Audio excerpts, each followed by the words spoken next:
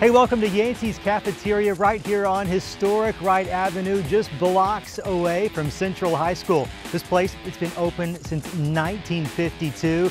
B.B. King, President Clinton, both notable names have dined here, but the real story is the cook. He's a blind gentleman, and I just got to know how he cooks up some of the best soul food around. What do you say? Let's go eat it up. Well, it was a lady before me. Her name was Yancey. She had ran it about 30 years until 1976, I'd taken over.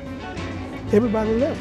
About a year before I could catch up. It really was tough, but I stuck it out. And you're here now.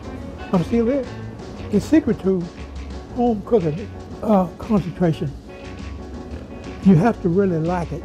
Every day the menu changes up a little bit. On Thursdays, it's Salisbury steak, and of course you've got a whole menu of different sides you can choose from. I chose the candied yams, the fried potatoes, and of course, the famous cornbread.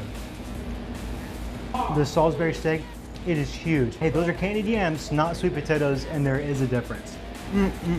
It's just hard to beat. That is some true Southern cooking, and maybe the best part about this, it's all done by taste.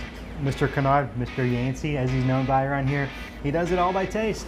Doesn't have the recipes, he just knows. He just knows it's all up here.